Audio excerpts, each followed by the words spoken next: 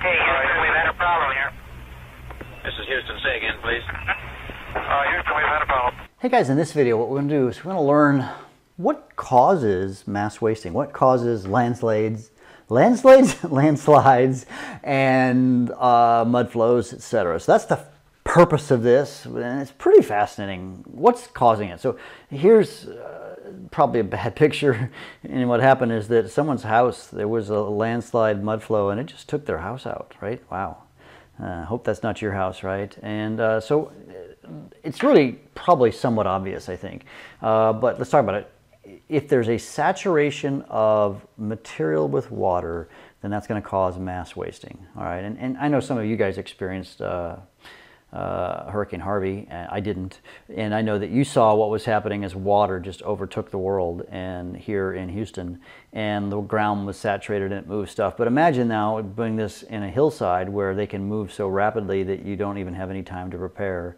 And if you get too much water, what it does is the soil can't hold itself together when there's too much water. Now you need some water to hold it together, sort of a balance between holding the soil together and then just destroying the soil. Because remember, in a mass wasting event, there's usually some kind of a hill, and this hill, you know, if it's got soil and stuff in it, if it sticks together, it'll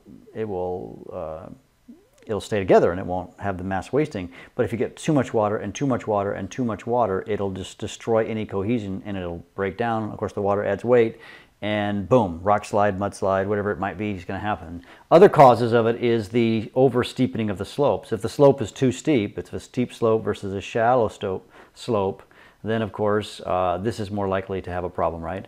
And if you've got these granular particles, again, small particles, this reaches something called the angle of repose. This is a really cool thing. The angle of repose is the angle at which a given body of stuff will hold together. Some can have really steep and some materials can be really shallow.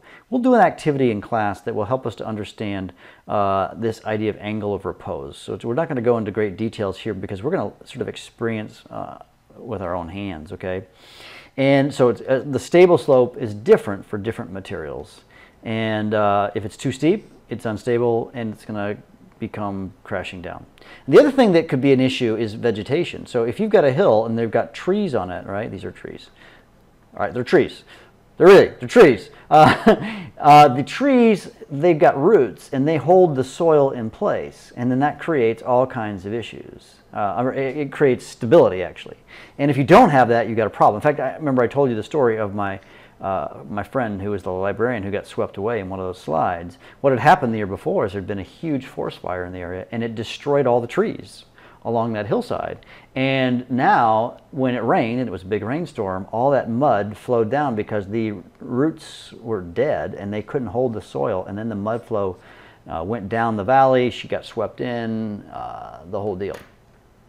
And then, of course, something else that is sort of unpredictable, of course, you could have an earthquake. And earthquakes are going to cause mass wasting events because it's shaking up, and any kind of weakness happens in a mass wasting event. So that's my...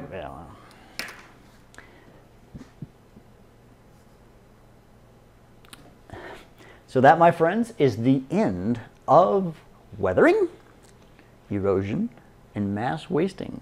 So you guys are awesome. We have completed Level 4. See you in class.